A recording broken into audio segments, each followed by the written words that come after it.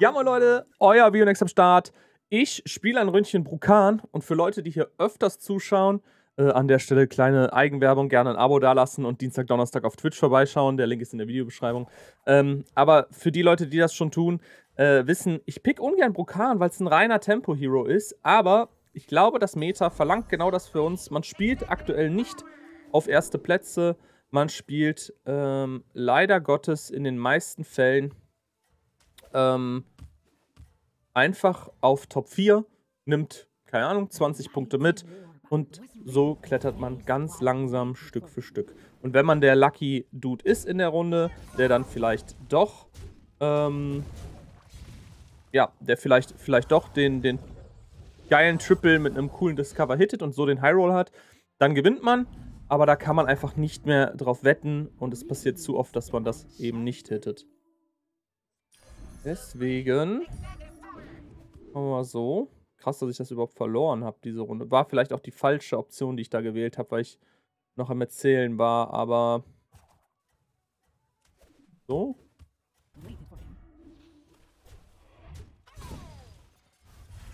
So, ein Token für Level bei wäre geil. Oder bei Level wäre die richtige Reihenfolge. Leider nein.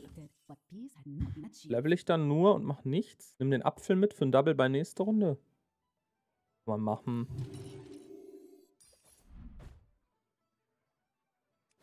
Ich glaube, nochmal die HP auf die 5 Attack Unit ist ganz okay hier.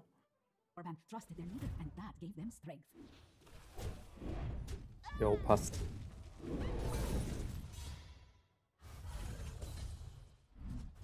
Absolutes Tempo wird jetzt gespielt.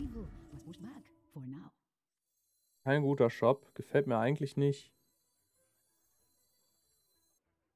Ich kann doch einfach leveln. Willst du leveln? Hättest du Bock? Du bist eh spät dran. Level. Sehr gut. Er hat mein Zeichen verstanden.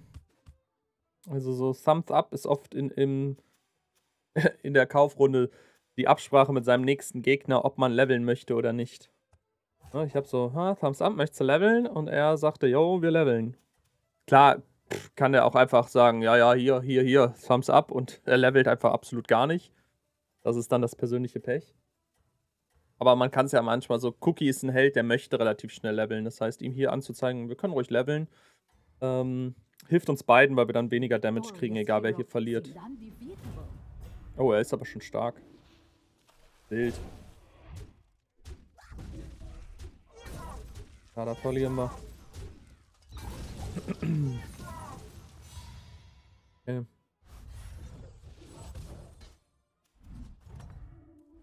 Jetzt aber. Ich überlege, ob es das wert ist, den Cordpuller zu verkaufen und zu sagen, man nimmt ein zweites Wildtier mit. Da waren 3 Wildtiere, könnten sein Borer, Scarab, Rampager, sind schon gute Dinger dabei. Da waren 3 Elementare, könnten auch das sein. Es kann natürlich auch eine niedrigere Tavernier sein, aber ich glaube, wir nehmen mal einfach ein Wildtier mit. Geht schlechter. Ratte ist nicht das, was man rebounden will, ne? Mal so ganz nebenbei. Ich mache auf keinen Fall das. Dem Gegner Schaden machen. Was macht man denn? Was? Ich muss den auf der Hand halten. Wir suchen uns nächste Runde ein effektiveres Wildtier. Eigentlich sind Tavern hier sowas. Sind die geilen Wildtiere. Oh, ich hätte doch Schaden machen sollen. Na, dann hätte ich noch eine Goose gespawnt vielleicht, aber...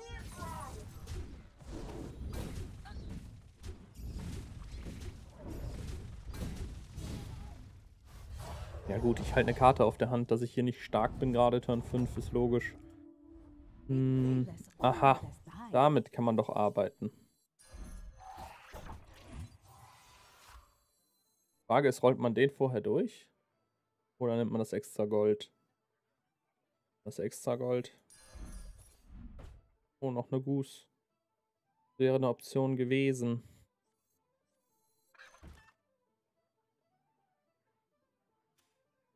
Er ist schon auf Tavern 4. Wild.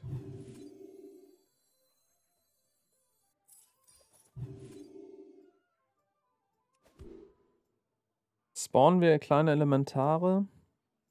Hat der schon einen Trigor?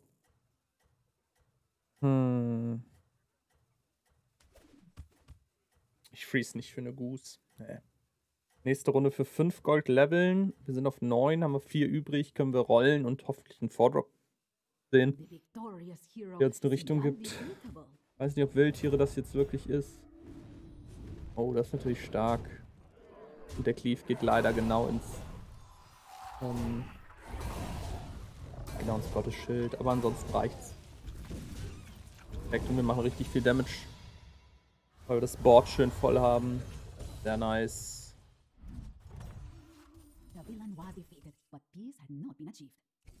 Richtig viel extra Gold. Ich würde sagen, das könnte ja ganz gut funktionieren, oder? Max. Geben wir so. Wenn ich mit dem wieder Attack verdoppel und dann in ein Gottesschild angreife, habe ich nichts gewonnen. Wenn ich mit dem Attack verdoppel und ein Gottesschild bumpe, kann ich danach wenigstens nochmal damit angreifen. Was wäre gut? Borrower Triple, wenn wir den finden, klar. Der Discover, den wir suchen, wäre dann natürlich entweder Skyblazer oder Titus. Und je nachdem würde man dann entweder Trigor suchen oder wenn man einen Titus findet, könnte man auch auf ein Golden Bild stattdessen gehen. Das ist absolut eklig. Es sind keine Untoten drin und trotzdem spielt er eine Syndragosa, um meinen Reborn zu kontern. Wer kommt auf die Idee? Finde ich nicht so nett. Okay. Check this.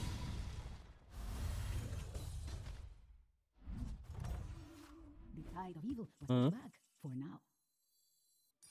2 4-Drops into 5-Drops. Ist das genug oder will man 3 4-Drops sehen? Ich glaube, wir werden 3 4-Drops nicht sehen. Wir müssen nicht gieriger sein als nötig. Da haben wir schon mal einen 5-Drop, der reinpasst. So viel Spells benutzt, dass ich so groß bin damit schon. Dann machen wir den mal.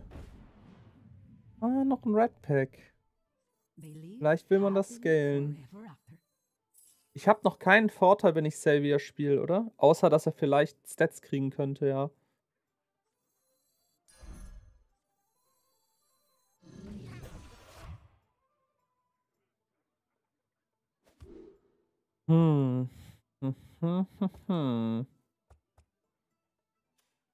Wildtiere. Oh nee, hat er schon Glück gehabt? Will's nicht hoffen. Wir müssen den Skyblazer finden oder Trigor. Skyblazer sogar noch lieber als Trigor. Trigor ist natürlich erstmal das schnellere Scaling. Wo ist er hier? Gibt sich selbst +1/+1 für jedes Wildtier, was Schaden kriegt. Skyblazer macht da +1/+2. Also ist 1 HP mehr pro Minion, das Schaden kriegt. Und verteilt die Stats ein bisschen besser, ne? Er hat Trigor, war klar. War doch klar. Aber er hat Gott sei Dank noch nicht so viele Wildtiere, dass das relevant wird. Er spawnt jetzt durch den scheiß Scarab-Spell natürlich ein paar, aber... Ja, der gewinnt das mal, oder? Geld zu viel. Oh ne, wir holen das. Die ganzen Ratten machen es, aber wir haben dem ordentlich Scaling auf der Trigor gegeben. Okay, okay, jetzt müssen wir mal schauen. Tempotechnisch erstmal okay, aber der wird sich jetzt stabilisieren. Eigentlich muss ich in einen 5-Drop gehen, um Skyblazer zu finden, aber passt gerade zu gut mit dem Leveln hier. Untamable, wo ich gar nichts habe. Wildtiere, Wildtiere, Wildtiere. Alle machen sie Wildtiere.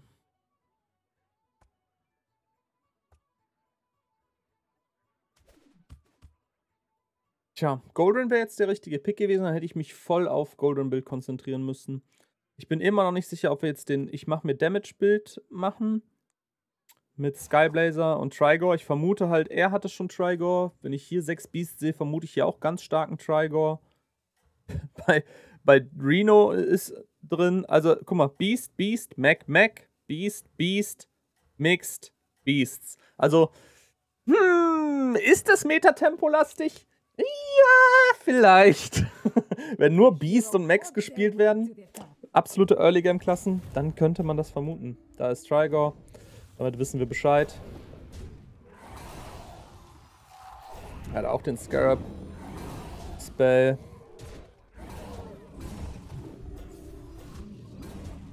Ja, das kontert Untamable ein bisschen.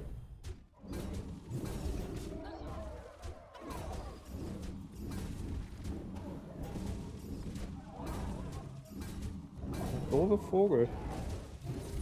Und wir verlieren. Das ist too much. Trigor ist einfach so eine Schlüssel-Unit. Early Trigor ist immer safe Top 4 Platzierung. Ob man damit gewinnt, andere Sache. Aber es ist immer safe Top 4. Okay. Jetzt aber mal.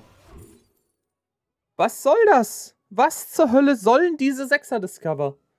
Ey, da ist nichts von brauchbar. Nicht im entferntesten. Es wäre besser, eine Tavern 2 Shit Unit zu kriegen als den Kram. Uff. Ja, Rampager bringt mir nichts. Ich habe keinen Trigger und keinen... Nichts passt zusammen. Absolut gar nichts passt zusammen.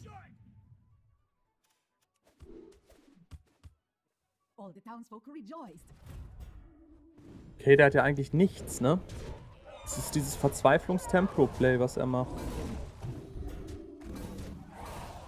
Er hat ja nicht mal Refreshs für die Units hier. You're dead, bro. Also ohne irgendwas einfach auf 5 zu leveln, halte ich für extrem mutig. Wir finden halt auch nichts. Untamable kann uns ein bisschen extra Gold mitnehmen. Aha. Und ich habe 1 Gold zu wenig. Aber damit haben wir wenigstens ein Bild jetzt endlich.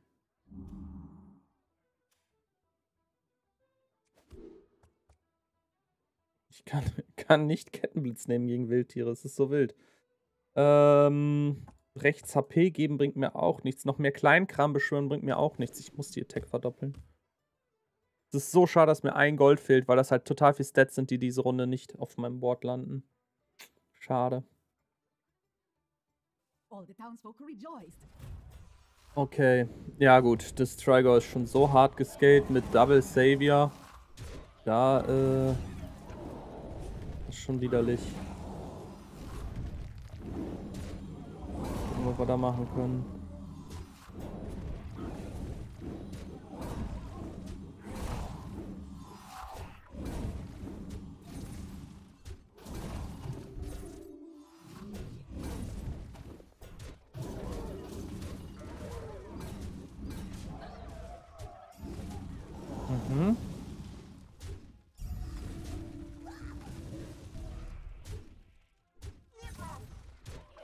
Okay, sehr gut. Untamable wird uns das gewinnen.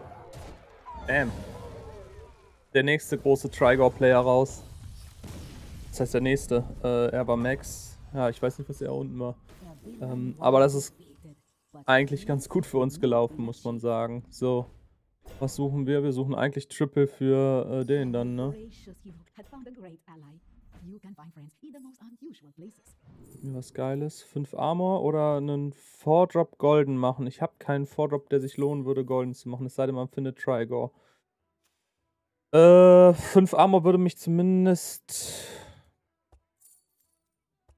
Wenn ich einen Trigor finde, würde ich den noch nachziehen wollen? Ja, ne?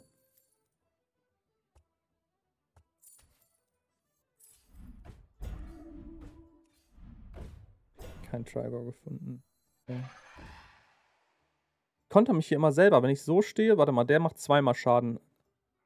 Einmal Schaden, er hat Gottesschild. Zweites Mal Schaden, er hat kein Gottesschild mehr. Drittes Mal Schaden durch den würde bedeuten, er hat wieder Gottesschild, wenn der 2-mal gestorben ist. Gut, das heißt, ich würde sagen, wir stellen uns so hin. Und sagen zusätzlich...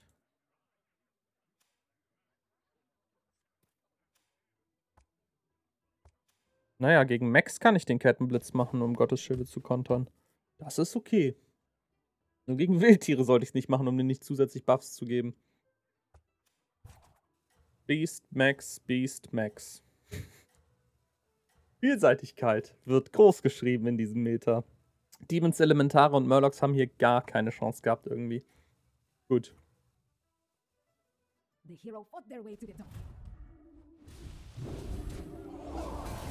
Ah, ich habe den einen Deflector leider nicht erwischt. Und dann hat der andere direkt wieder Refresh bekommen.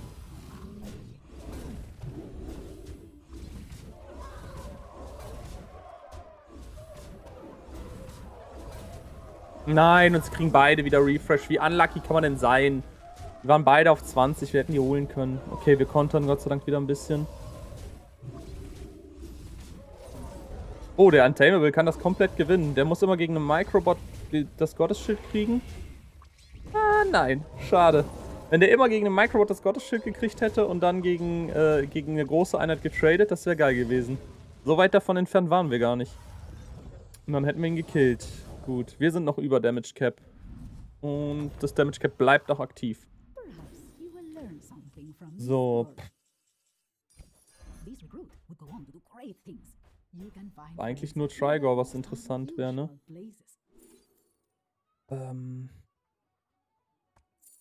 Rampager kommen lassen und dafür Dings gehen lassen. Das ist schon zu gut. Ich könnte auch die gehen lassen.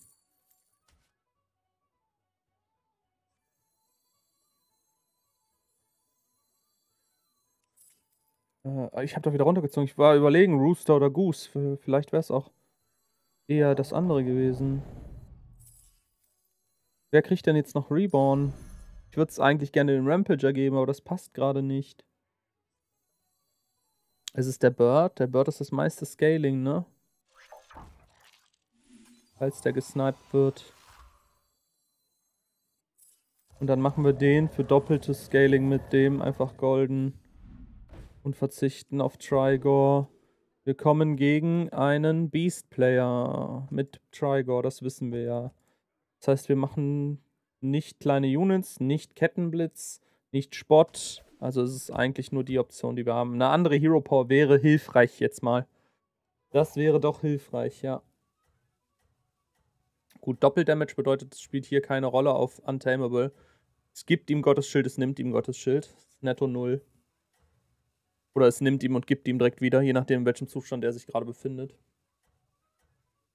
Untamable sieht man relativ wenig in Beast-Builds, weil es immer Trigor Skyblazer aktuell ist. Aber da wir Trigor gar nicht gesehen haben, er dafür 3 Stück, versuchen wir es einfach mal, ob das Gottesschild alternativ zu Trigor vielleicht Potenzial birgt. Er hat nur Trigor, wir haben Skyblazer. Aber Golden Trigor zu einem Skyblazer muss man ja auch noch überlegen, ne? Dafür machen wir noch ein bisschen zusätzliche Buffs mit dem Burrower. Das ist unsere Stärke wiederum.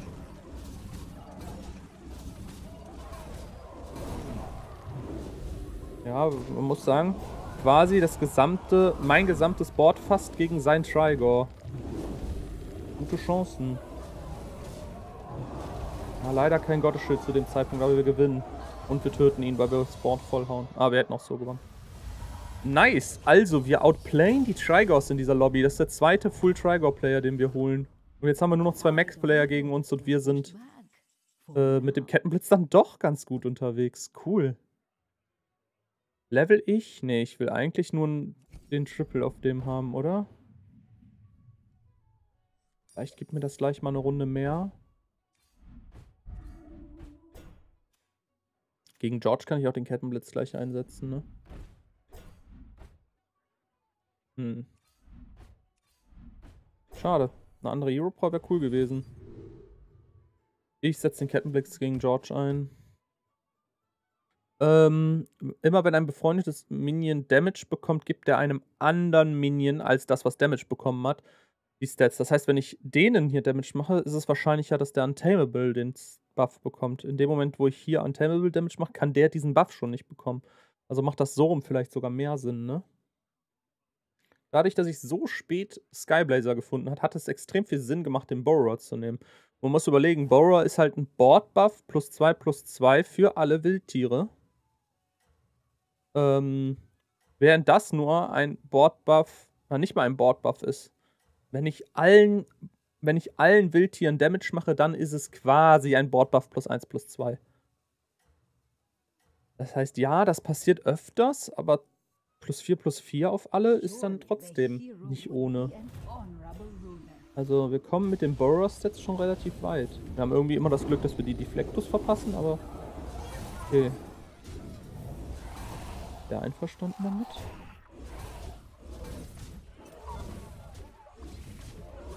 Schön. Ja, der hat versucht auf Scam zu spielen, was ich verstehen kann als George, wenn alle Beast und alle Beast und alle Max spielen, dann muss man irgendwie versuchen, das zu machen. Ah, er hat ihn hart gedamaged. Max und Max. Aber der hat die großen Deflectos. Oh, dann muss ich... Ja, gut. Das jetzt einfach mal mit. Die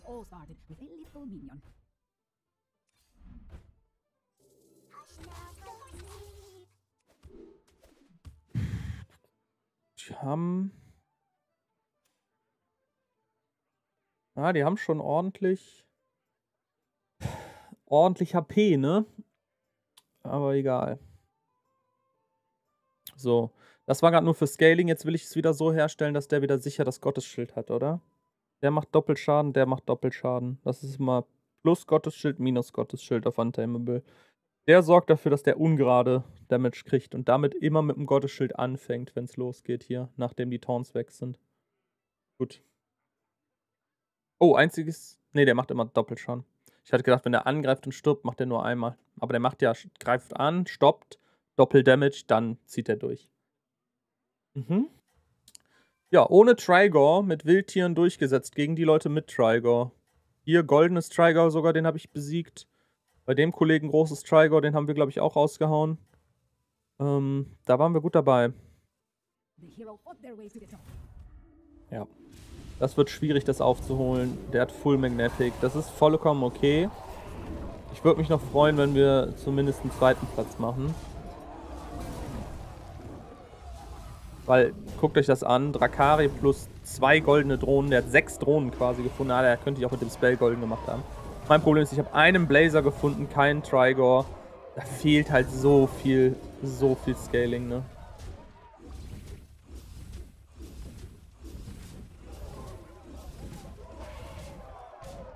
Ja. Vollkommen okay, dass das hier verloren wird. Retten mich die Armor denn noch? Oh, mich retten die Armor um 1 HP. Der Armor-Spell könnte, wenn ich jetzt gegen Tick gewinne, mir den zweiten Platz bescheren. Okay. Frage ist, habe ich eine Chance?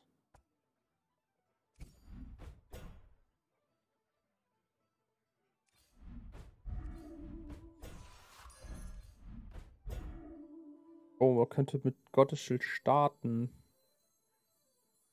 Und versuchen, ihm immer wieder neue Gottesschild zu geben.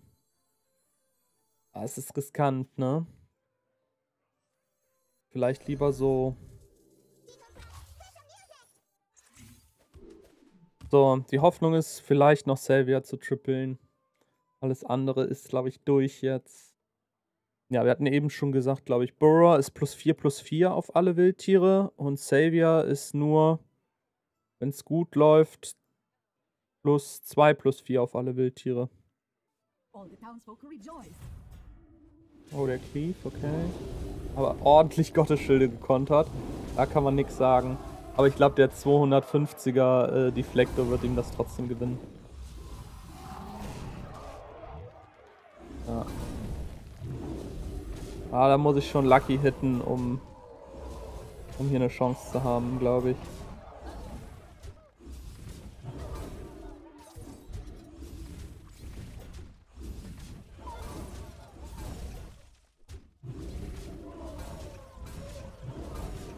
Mhm. Links hitten. Wir holen's! LOL! Untamable! Was ein Carry! Was ein Carry. Ich hab's gesagt, wenn wir richtig hitten, kriegt er so oft Gottes Schild, dass er das carryen kann. Obwohl der Deflecto einfach mit 250 so viel mehr Stats hatte. Uff, uff, uff. Was ein spannendes Ding. Okay, gegen den riesen Magnetic-Bild, der full gehighrollt hat, wird das nichts. Aber ich habe gesagt, ja, Tempometer. Und es gibt vielleicht einen, der Glück hat und highrollt. Das ist in dem Moment hier gerade Cookie. Das ist vollkommen okay. Ich bin sehr happy mit dem zweiten Platz gerade. Der Kampf war ultra spannend. Ja, Trigor, dankeschön, Zug 17, rechtzeitig gekommen. Nicht. Was kann man denn noch verunstalten hier? Leroys? Ja, ein Leroy mit Spott wäre noch geil. Das wäre Spott. Kein Leroy. Kein Leroy. Und kein Leroy. Damit haben wir leider dann Pech gehabt. So. Wenn wir jetzt nochmal dreimal so lucky sind wie letzten Fight, dann haben wir eine Chance. Ansonsten wird Cookie das hier verdient gewonnen haben. Und ja, ich hoffe trotzdem natürlich, dass euch die Runde Spaß gemacht hat. Schreibt mir mal gerne in die Kommentare, wenn ihr auch sagt, das aktuelle Meta, Tempo, not my favorite. Geht mir nämlich absolut so. Ich mag eigentlich die Meta, wo ein bisschen mehr Taktik im Late Game erforderlich ist und nicht einfach nur, derjenige, der zuerst den passenden 3- oder 4-Drop findet, was in den meisten Fällen halt Fellblatt sind, als für Shop-Buffs. Oder einen Rylak Abuse oder halt Trigor. Und derjenige gewinnt dann. Tja, sehen wir gerade aktuell sehr oft. Vor allem diese Runde gerade mit Full Wildtiere, Full Mech und keine anderen Sachen. War leider sehr beschreibend dafür. Nichtsdestotrotz hoffe ich, dass euch das hier Spaß macht. Und wir gucken uns hier gerade mal an, wie ich sang- und klanglos untergehe. Denn das ist ja wirklich komplett wild, was der hier an Stats mitbringt. Ja. Heftig, heftig, heftig. Ja gut, die letzten Ratten werden noch dahin gerafft und dann wird es das gewesen sein. Ja, wie gesagt, schreibt es mir gerne in die Kommentare für mehr Content. Lasst mir gerne ein Abo da, damit ihr auch den nächsten Hyrule nicht verpasst. Und ansonsten hoffe ich, ihr hattet sehr, sehr viel Spaß und wünsche euch eine geile Zeit. Also, ich bin raus, Leute.